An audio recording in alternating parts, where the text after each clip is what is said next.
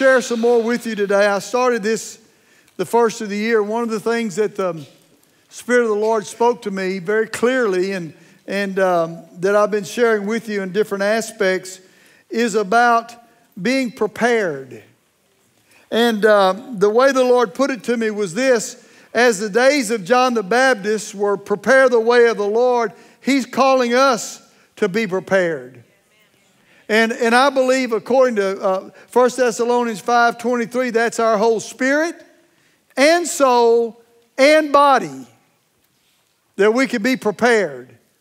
And so I want to share with you today, because if you understand what the Lord is saying here, well, I'll just have to show you this from the Word today. But God's speaking something today. And what He's speaking, listen to me, is to walk upright before Him and to walk in His paths for our lives. Now, I want to tell you something. That is not necessarily a popular message. People want to hear stuff that makes them feel good, feel better. But I got to tell you something. Sometimes you got to take medicine to feel better. And the Bible says that God's Word is what? Medicine. Yeah. Now, most of you, unless you're my age, don't remember the castor oil days. I mean, I think it was considered a cure-all.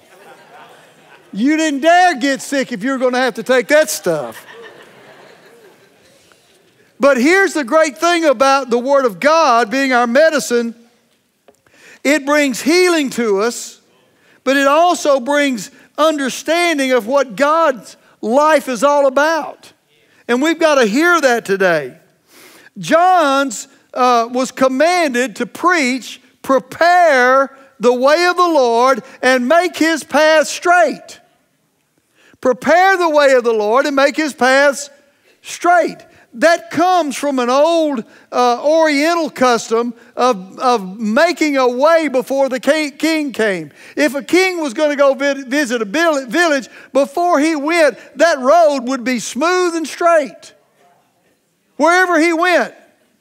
And so the Lord is saying that we've got to be responsible. The Living Bible says, straighten out the paths where He walks. Well, where's He walk? Well, I would dare say He walks in us.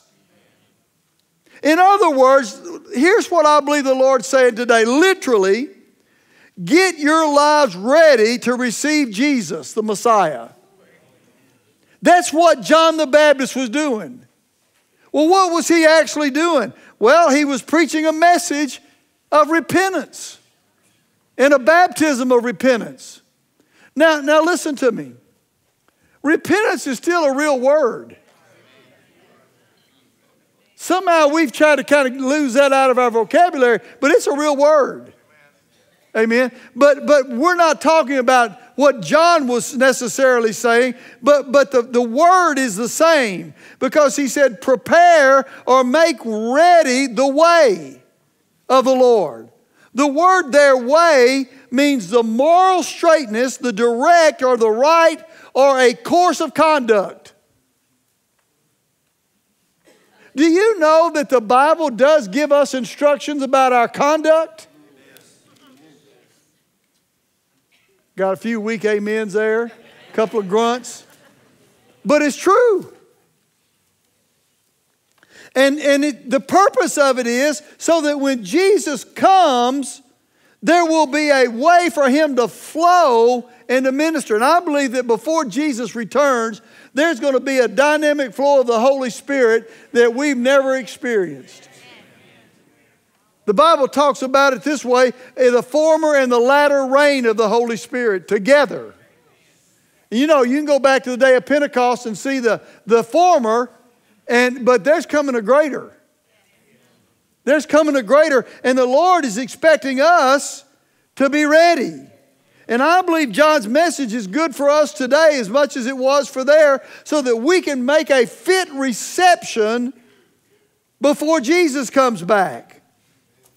Now listen to me today, and we locked the doors again today, so you can't leave. I actually had a lady one time, I was trying to encourage them to come to church, and And she told me, she said, well, I'm not coming there. And I said, why? And she said, because I heard you lock the doors. So I stuck an old key in my pocket. And the next time I saw them, I walked over there and I handed her that key. And I said, here's the key. You can get out anytime you want. You don't have any excuse now. Amen. Hallelujah. But there's a true path that we've got to be ready for the return of Jesus. Listen, I think somehow we've gotten the idea, and you know, that we're just going to live like we want to live, kind of go to church, worship the Lord on Sunday, read our Bibles every once in a while, pray every once in a while, and when Jesus comes back, he's just going to take us out. But I want to tell you something. There is a great harvest coming before Jesus comes back. The Bible teaches that implicitly, clearly, that there will be a harvest. Well, what about the falling away? Well, I don't have time to get into it, but I want to tell you something. God didn't invest, listen to me, God did not invest his son in a few meager people. He gave his son for the world. And he wants a harvest. And I believe we're going to see it. I'm convinced we're going to see it in my lifetime. I don't know about you, but me. Amen. So here's the thing that you've got to understand about being prepared. Okay, and I'm going to talk to you about this. And this is a word that's not used very often in church anymore, but it should be heard a lot more. In 1 Peter chapter 1, I'm going to begin in verse 15. And I'm going to read this out of the Amplified Bible, so I want you to listen. But as the one who called you is holy, you yourselves also be holy in all your conduct and manner of living. Not one amen. Yeah. The Bible says that. Yeah, that's talking about you and I. It says, as the one who called you is holy, you yourselves be holy in all your conduct and your manner of living. So, why? Because God wants to use you. So just hang with me. Well, you know, the Lord will use anybody. No, he won't. No, he'll clean them up first. Oh, he may use somebody for a purpose. God did that. Well, let me just tell you this, and you'll see whether you want to be one of these or not. God used Pharaoh. You want to be Pharaoh? God used Moses. Well, I'd rather be Moses. Well, I don't blame you. So you know, God can use people, but I'm talking about for his purposes, for his plans to flow through you, to minister through you, and use you in the days to come. You've got to understand something. It says, you shall be holy, for I am holy.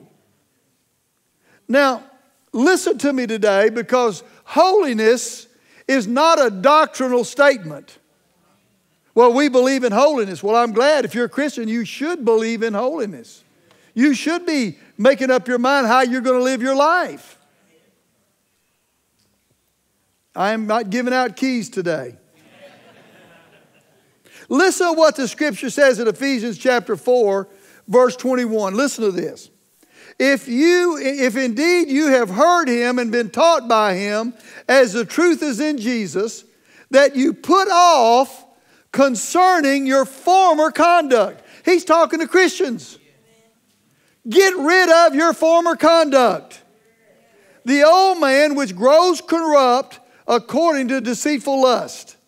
And be renewed in the spirit of your mind, that you put on the new man, which was created according to God in true righteousness and holiness. So when you make Jesus the Lord of your life, you become a new creature in Christ, but it's your responsibility to put off the old and put on the new. Doesn't happen overnight. It's called transformation. But it's real. And I used to struggle with this. Lord, what is holiness? You know, I mean, you can try to be holy. And, you know, that's what the Pharisees were trying to do by walking in all the law and being pious and really using it against everybody else. That's not holiness. Holiness is personal. And I'll never forget this. This happened to me many years ago, and I'd been praying about it, didn't understand it. One night I was sound asleep, and the Holy Spirit woke me up, and I heard the Spirit of God say, "You want to know what holiness is?" "Yes, sir." And I got up out of my bed. Actually, it was when we were living at the church, which is the office building now, back in the early 80s. And I got up, and I went in my study, and I said, "I'm ready, Lord." And this is what the Lord told me, and this is going to help you today. Holiness is threefold. It's spirit, soul, and body. Holiness is not an attitude. Holiness is a responsibility. First of all, it is a spiritual responsibility, and holiness is integrity of heart. It means you don't violate your conscience toward God, what you know is right toward God. You live a life that is integrity in your heart. It's not something you just do for outward appearance. It's something you do whether anybody ever sees you or not, because it comes from your heart. Listen to me. It is a protecting your spirit from contamination. Protecting your spirit from contamination. Let me tell you something. This world is contaminated. Now, Paul was very clear. He said, you have to use the world, don't abuse the world. He said, you have to walk in the world, and you have to be around people of the world. You can't separate yourself out from the world. You can't do that. That's not our purpose. We're supposed to be light to the world. Our lives should shine toward the world. Okay? But you have to protect your spirit. 2 Corinthians chapter 7, verse 1 says this.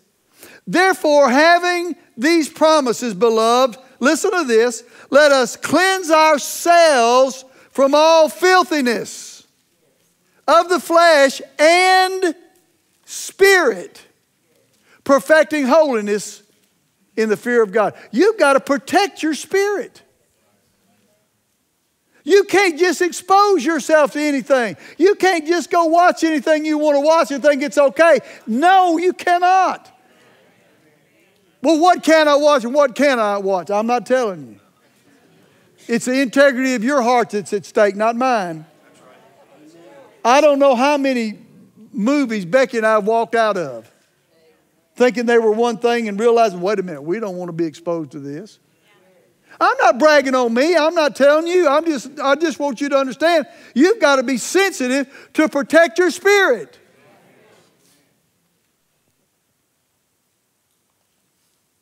So you have to be careful. I had a friend many years ago in the ministry, and I'll never forget. I still see where we were standing. He was talking about, this movie he'd gone to, and I'm thinking, man, that is a R, almost X-rated movie. I said to him, man, isn't that an R-rated movie? He said, oh, that stuff doesn't bother me. I just watch it, and that stuff just goes right over my head. No, it went right into his heart, because not many years later, he committed adultery. Listen to me. You have, and it's your integrity that's at stake. Not with man, with God. Aren't you glad you came to church today? I'm glad you came. So it's integrity of heart. You want to know more about this, come back Wednesday night. We'll see who comes. I don't want to know about that. Yeah, you need to. The second thing that holiness is soundness of mind. Soundness and purity of your mind and your emotions. Isn't it interesting that the Bible that Paul wrote and said, let me tell you what to think? Where is that in the Bible? You go find it for yourself. I'm not telling you. Read Philippians, you'll find it. Tells you what, says think on these things. Your emotions, listen, you're responsible. There is a responsibility for your emotions. How you live your life. I want to tell you, I have failed in that area before, and it's embarrassing. Where I let the world dictate to me my emotions rather than allowing God to dictate my emotions. My wife almost passed out one time. We were getting off an airplane and this guy was trying to get off first and he just pushed Becky out of the way. Shouldn't have done it. I stepped over in front of him and he wanted to get by me and I said, you just wait. And he made a few choice words to me. And I said, when we get off this airplane, I'm going to kick your butt. And you can ask Becky, I chased him off until he got out of we were making a transfer, he was leaving, he left. I was embarrassed by that. I'm not telling you you're going to be perfect, but listen, we're responsible for our souls, for our mind, our will, our emotions. And we have the tools to do what's right. Please don't take that as your example of doing right, because it wasn't. I just want you to understand, listen, we're not perfect, but I never did that again. Of course, nobody ever pushed her around again either. But the point is, we're responsible. We're responsible for what we think. I get thoughts in my mind all the time that are not right, that are impure. They'll float through. But I don't let them stay.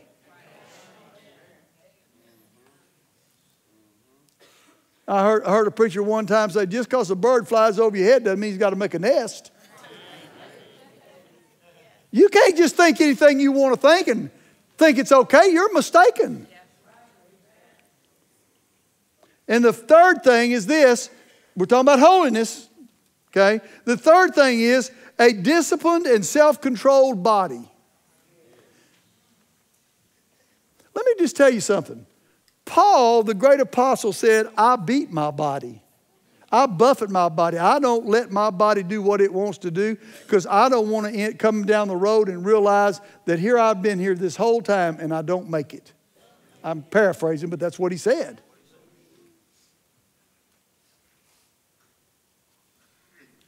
Romans chapter 12, verse 1 says, I beseech you, brethren, that you present your bodies a living sacrifice. A living sacrifice. Acceptable to God. That's holiness. It's not about, well, in a sense, it's about what you dress because you don't want to dress like, well, I don't want to get into that. But while I'm at it, because listen, you don't know where somebody is. I remember many years ago, we had a lady come to our church and she'd sit on the front row, about where Robert's sitting right now. She'd sit on the front row and her dress was up to here and her blouse was down to here. And I mean, that's back when we had the choir. And I'm telling you, all the ladies in the choir, they were upset. Well, you try preaching to that. And I mean, and I understand. It didn't look good. And you need to talk to her. You need to talk to her. And I said, Lord, what do I do about this? And the Lord said, leave her alone. I'll take care of her. After a couple of weeks, the Spirit of God came on her and touched her life and changed her. She wasn't even saved. She was just searching. She got saved, filled with the Holy Spirit, and she started coming back, and she was like a totally different woman. Nobody had to tell her.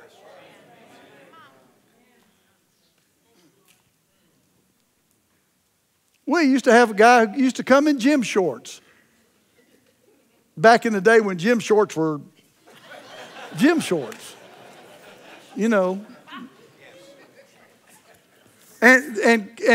a t-shirt. I think he was doing it just to see who'd say something. But you know what? God dealt with him about that. I didn't have to do it. Now, I understand there are limits to that, and there are other things involved, but my point is, it's your responsibility to take care of your body. Not just your physical appearance, but the way you live. It's your only body you got. Present it to God as a living sacrifice, and then listen to what he says. My goodness, it got quiet in here. I've really already gone way past what I had any business talking about. But let's go on, all right? So here's the thing I want you to hear today, okay? And listen to this, because I want you to be prepared, okay? You're never going to be perfect, okay? Never going to be perfect because you're living, you live a lot of situations, but you live in a carnal world. Amen. Linda still bakes strawberry cake, and brings it to me. Anyway, but my point is, what are you trying to do? What's your desire? Because here's what I want you to hear. 2 Corinthians chapter 4, listen to what verse 6 says.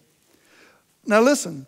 For it is the God who commanded light to shine out of darkness, who has shone in our hearts to give the light, y'all listen to me, of the knowledge of the glory of God in the face of Jesus Christ. You got something in you. Something powerful, something wonderful lives in you. We have, and now listen to the next verse. And we have this treasure in earthen vessels.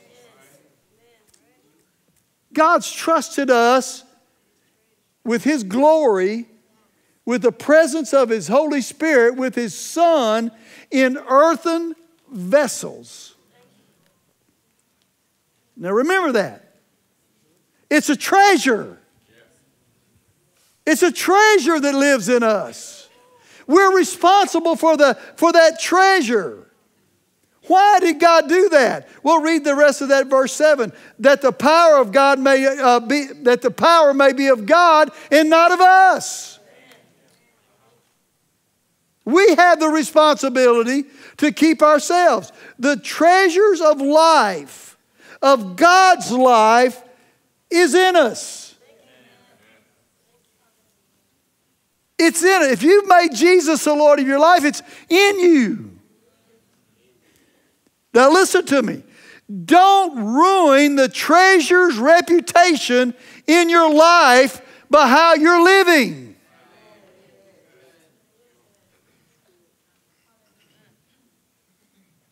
Now I can tell you right now, if you lived a perfect life, you'd still be persecuted by the world because they don't like that life. If you don't believe me, go read about Jesus. But that's not the point. The point is, it's our responsibility to protect that treasure on the inside of us. Our goal should be constantly doing things to make sure that we don't taint the treasure. So we're living in a day of preparation for the end of the age. And God wants us prepared, but I want to tell you, He wants us prepared for the harvest fields. He wants us prepared for more than ourselves. If you think this is all about you, you're mistaken. So listen to the Word of God here in 2 Timothy chapter 2. 2 Timothy chapter 2, verse 21. Listen to this. Therefore, if anyone, and I'm going to come back to this, so hang with me. Therefore, if anyone cleanses himself from the latter, and we're going to find out what that is, he will be a vessel for honor.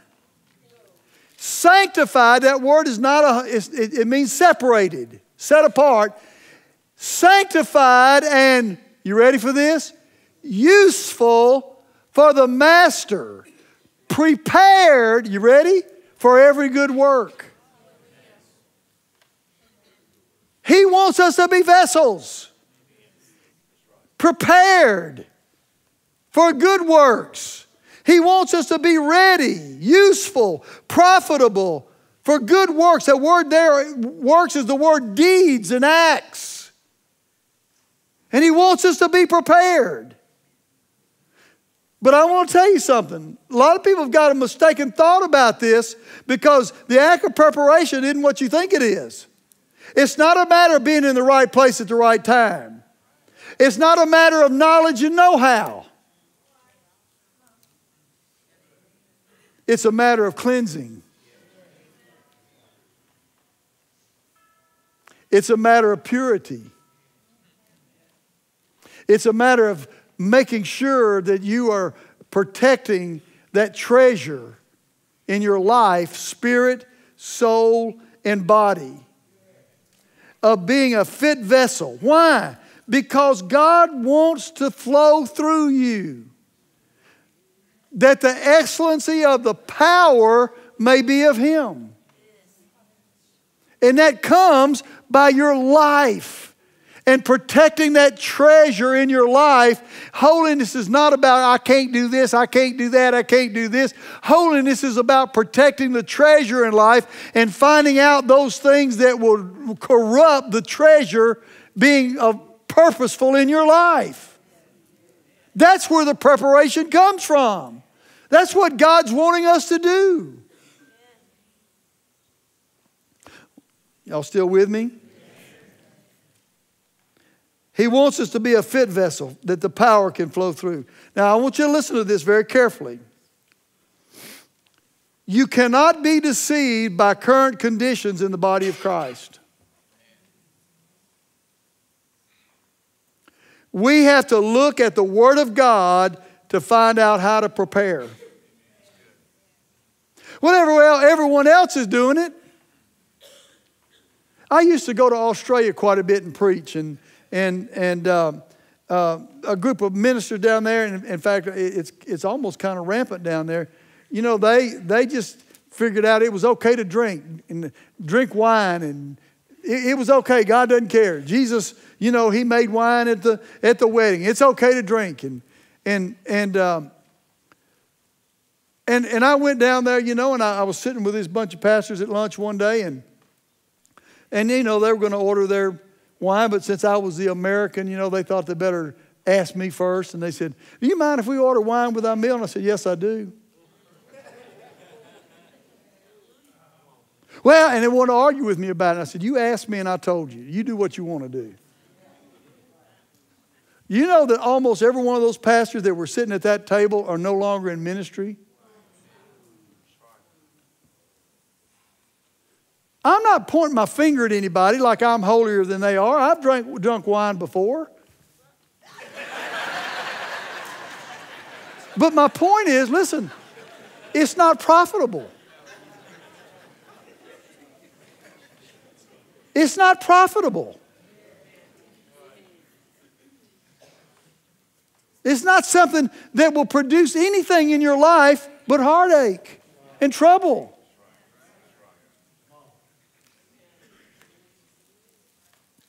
Y'all still with me? So you can't go by what everybody else does. Well, they're getting away with it. Go read Psalm 37.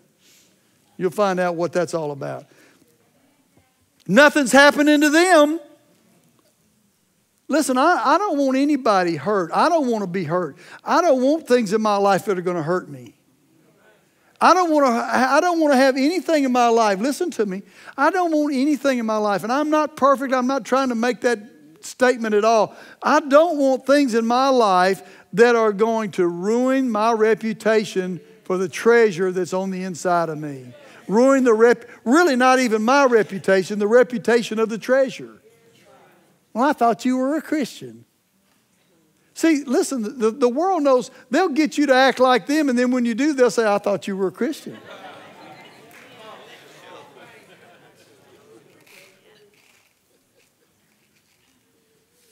I've told this story many times, but one of my fraternity brothers in college, Jimmy Dish.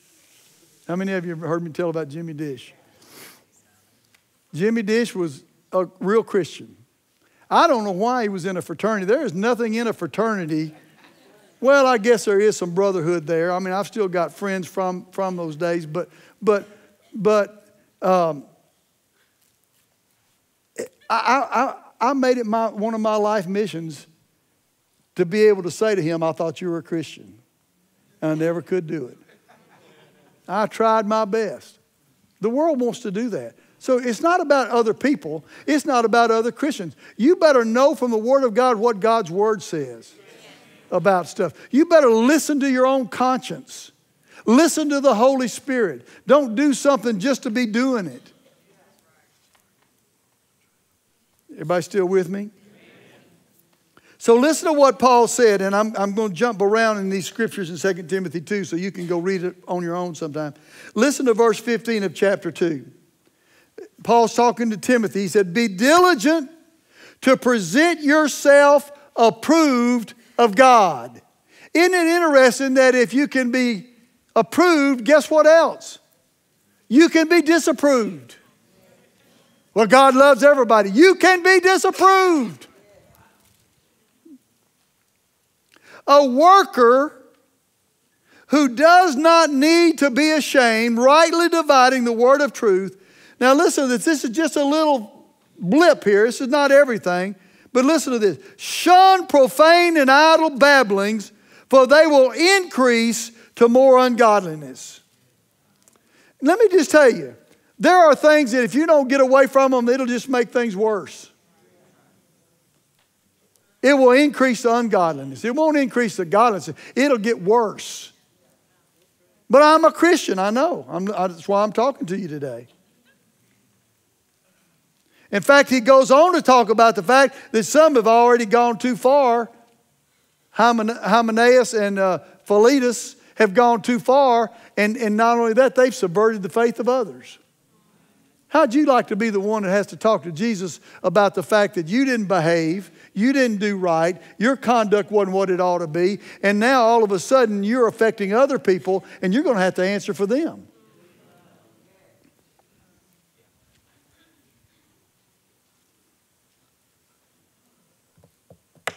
Can I tell you another story? Years ago, there was a situation that had happened here in town where it's a long story. It was just a sordid affair, a sordid Christian affair. And I was talking to another minister at lunch one day because I wanted to know what happened.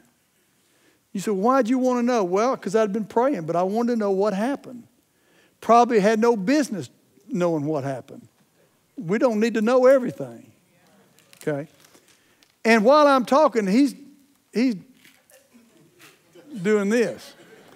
Well, come to find out, the woman, who was a young woman, by the way, her parents were sitting at the next table, and they were listening to my conversation. And he leaned over to me and he said, that's the parents. Now listen to me. It broke my heart that I'd been so foolish. I'm not bragging on me. This is embarrassing to tell you this. It's a life truth, though. I got up out of my chair. I went over to their table, and I got on my knees in the restaurant, and I begged them to forgive me. I don't know whether they did or not. They didn't say a whole lot to me, and I don't blame them. But I was about to mess up the reputation of the treasurer by my actions. And I begged them to forgive me. I hope they did. They nodded like they did, you know, but they were already hurting because of their daughter.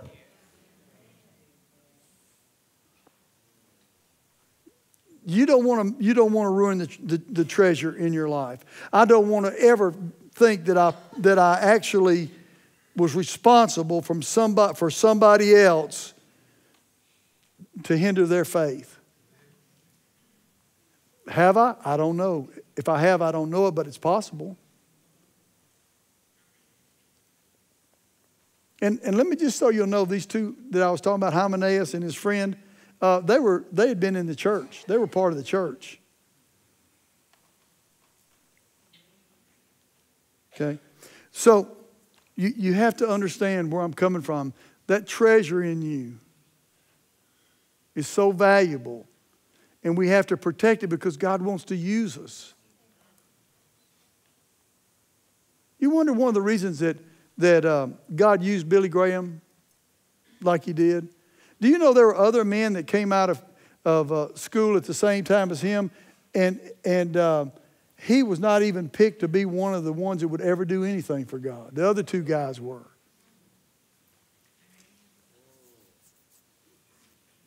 But when he got his first team together, he sat down and he laid out some parameters. He said, I'll never be alone with a woman. And he laid out all these parameters. I'll never be in a hotel, that I don't have other men around me to help me. He laid out parameters of what he was going to do because he wanted to protect the treasure. One of those men that was with him turned against God, and the other one was caught in immorality. And I may have those stories a little off, but that's basically what happened. God wants to use you. He wants you to be a vessel, but you got to be prepared. Well, I don't have time for that. I'm too busy. Well, that's the problem. You're not understanding the value, and I'm going to talk about that in a minute. But let me show you this. Let me show you something that Paul said to Timothy about this, okay? In verse 19 of 2 Timothy 2, he said, nevertheless, a solid foundation of God stands, having this seal. Now, I'm going to stop right there. Here are two great axioms you can live by, okay? Paul gives us two great axioms you can live by. The first one is, the Lord knows those who are His. I don't know about you, but that encourages me that the Lord knows me. I'm one of His, and He knows me. Not only does He know me, but it says He'll never leave me. He'll never forsake me. God is in me to work in me both the will and to do of His good pleasure. I pray that all the time. Lord, create in me both the will and the desire to do of your good pleasure. Work in me. And I found out that because God knows me and I'm His, that He'll maintain my right and my cause. No weapon formed against me will prosper. Why? Because He knows me. All right? But now listen, because the other axiom is this. We like that one. How many of you like that one? Okay? The Lord knows those who are His, and let everyone who names the name of Christ depart from iniquity.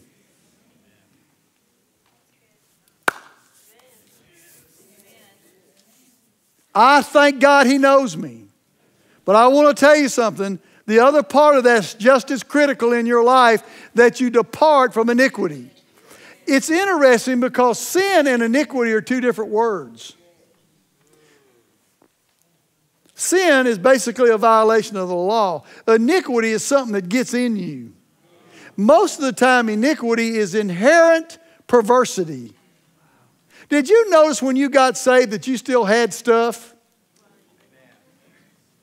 That's called iniquity. You got to depart from it. I've told this story many times, but when I got saved, I was a habitual liar. I hate to say that. I mean, I'm exposing myself this morning, but that was a way long time ago. But the point is, I was. To be honest with you, that's funny. To be honest with you, I was a liar, But back in those days, I would tell you a lie because it was more fun to tell you the truth. Just perverted. Well, when I got saved, that still started coming out of me. And listen, I didn't like it because I knew it wasn't right. And I prayed and I said, God, what do I do about that? I'm not a liar anymore. That's not who I am. I'm not going to live that way. Lord, you got to help me. You got to help me. What do I do? And here's what the Lord said to me. The Holy Spirit just brought this up in my spirit. Every time you say that, just stop right there and say, I'm sorry, that was a lie. It don't take you long to get something out of you when you do that. And it didn't take me long. But there's something in man, even after you get saved, that you've got to deal with those things in your life. You have to depart from iniquity, from unjust unrighteousness or not doing right. So that means conduct is important.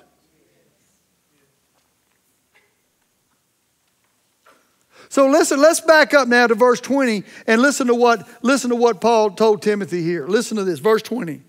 In a great house there are not only vessels of gold and silver, but also wood and clay, and some for honor and some for dishonor. Yeah, that's me.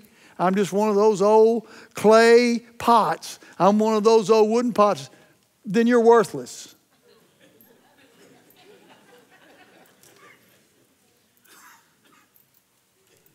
Because that's not what, that scripture's not giving you the option of being what you want to be. That option is trying to show you the difference between being a vessel God can use and one who can't be used. Amen. You choose the higher or the lower in your life. Listen to the next verse. Therefore, if anyone cleanses himself from the latter, that's the dishonorable, he will be a vessel of honor, sanctified and useful for the master's work, prepared for every good work. Whose job is that? Whose responsibility is that? It's ours. Now listen to me. Thank God we don't have to do it on our own. We have the power of the Holy Spirit in our lives to live the life God wants. God would never tell us to do that if we couldn't do it. So it says, listen, the bottom line is its value. What do you honor? That's where it is. Honor is the value you place on something. Well, what value do you place on what God's done in your life? What's in your life? What's the value of it? That's where the honor is. If you don't value it enough to pay attention to how you're living your life, then you're being dishonorable. If your theology is, well, I can do what I want to do, God loves me, God loves me, God loves me. God loves you enough to send me today to tell you the truth. I want to be an honorable vessel. Do you notice I'm not telling you the do's and don'ts of that? Because that's your responsibility. The Holy Spirit working in you. I know you'd like to have that, but I'm telling you, if I did, it'd be the law, and I'm not going to put you under the law. The Holy Spirit's got to be the one that tells you how you protect your spirit. I can't tell you how many times, it'd be in the thousands of times since I've been saved, that I've been doing something or listening to something or in a particular situation, and the Holy Spirit says, don't do that. Don't go there. Don't even get close to that.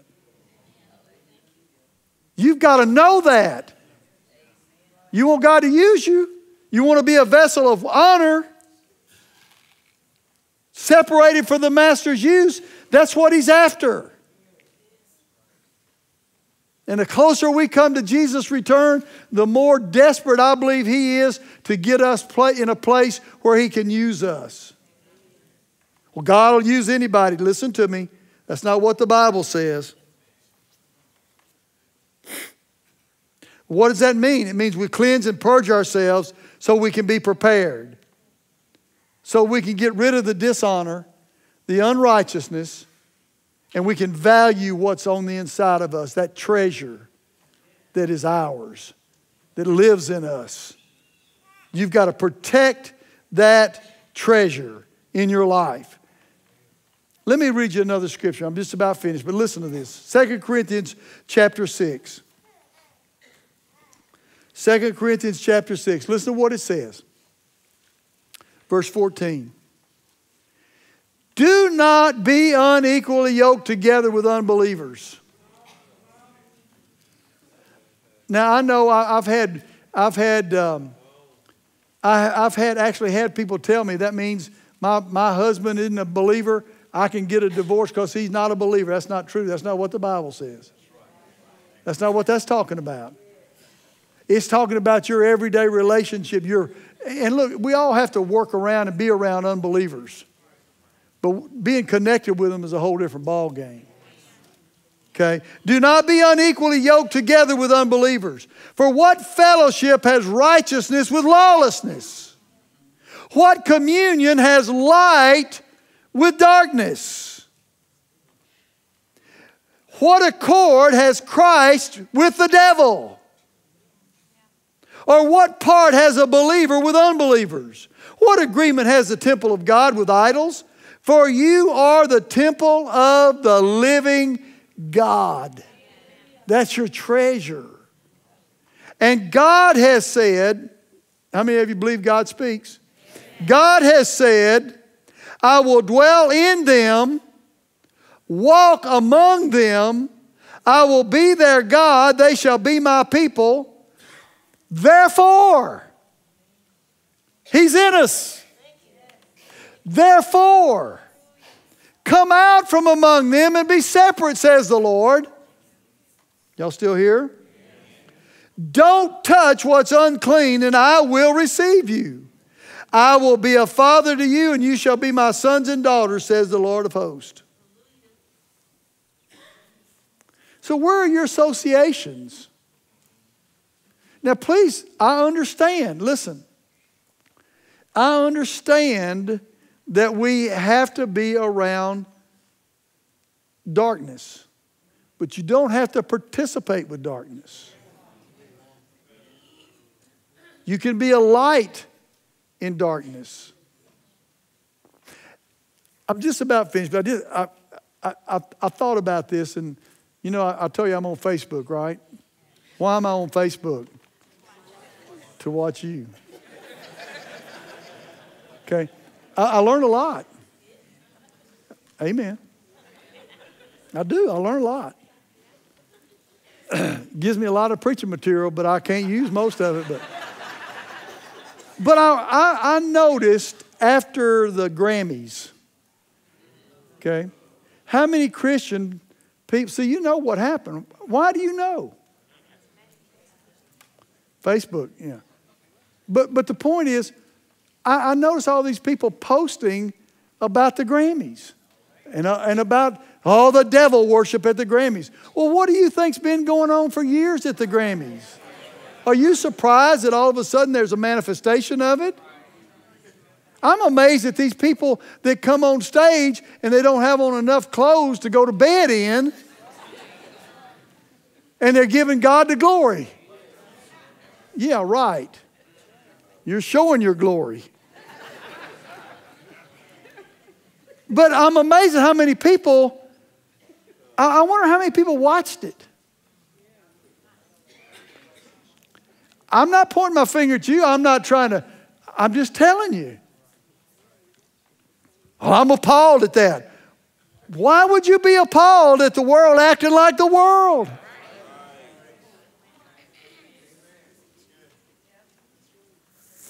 I can't, listen, I'm not trying to point my finger today. What I'm trying to get you to do is listen to the Holy Spirit. Because if you do, I'm going to tell you something.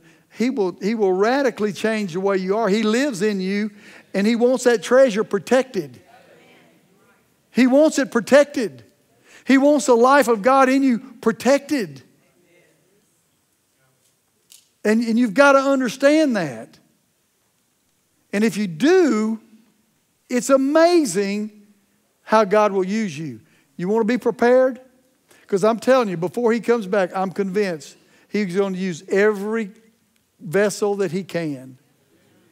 But don't kid yourself into thinking you can live like you want to, and well, when it comes time, He'll use me. No, you have to be ready. You have to be ready.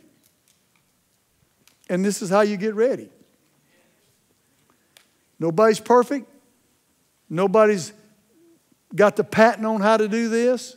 It's between you and God. But I want to tell you something.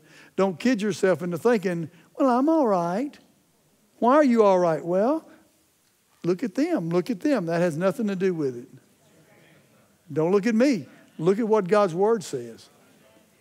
That's where your sincerity will pay dividends. If you just be obedient and be willing to obey God. Last scripture, 1 John 1:9, because we all need this. If we confess our sins, He is faithful and just to forgive us our sins and to cleanse us from all unrighteousness. I use that scripture, folks. I don't know whether you do, but I use that scripture because I want to be clean. Doesn't mean that I'm terrified that if I miss something that God's going to hammer me. That's not the point. The point is I want to be a vessel that can be used. I want God to use me. I want the Holy Spirit to flow through me.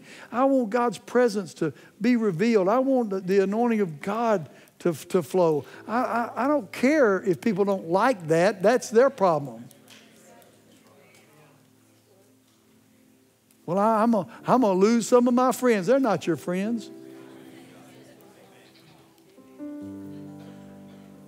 They may be acquaintances, and they may call you friends. They may even be Facebook friends or Twitter friends or whatever. Don't kid yourself. They'll rip your heart out if they're not serving God. Wow. All right. Listen to me carefully. I'm not trying to point my finger at anybody other than myself. God wants vessels He can use. And there are requirements. Go read 2 Timothy chapter 2. Let it speak to you. Let the Holy Spirit speak to you. And be ready to be used for God. Father, I pray right now over every person under the sound of my voice. Lord, I pray that you stir their hearts to be vessels that can be used. Father, we know we're not perfect. We know we've not accomplished the perfection that we'll see in heaven. But Lord, you give us the command. And I pray right now that as you work in our lives, by the power of your Holy Spirit, by the power of your Holy Spirit, you give us the strength to do what we need to do, to be what you want us to be, regardless of what any person says. And we give you praise and honor and glory. In Jesus' name, amen. Listen, if you've never made Jesus the Lord of your life or you've been away from God, I'm not going to pray with you right now. I want you to pray. I want you to understand this is about the Holy Spirit working in you and for you today. But there are things you can do. We have people that will pray with you, and Melissa's going to come and share with you what you can do to make another step in your life. But I want to challenge you today. Listen to me. Don't stay the same. I believe the Holy Spirit's working. I see down the road here in the short, near future some things happening that'll take our breath away. But it'll be so awesome for the kingdom of God if we just let it work. Amen. Amen. Melissa, come on, sweetie. Amen. What a rich word. I know some of you are thinking maybe, I want to be a vessel, God. I want to be a vessel that you can use in our homes, in our communities, in our families.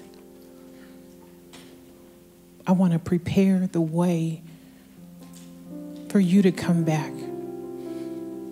And if you'd like to take the next steps, just take that card from the seat back in front of you, fill it out, and just drop it in one of the buckets on your way out so that we can connect with you and so that we can help you be all that you want to be in God. We can help you be all that God wants you to be in Him. Amen.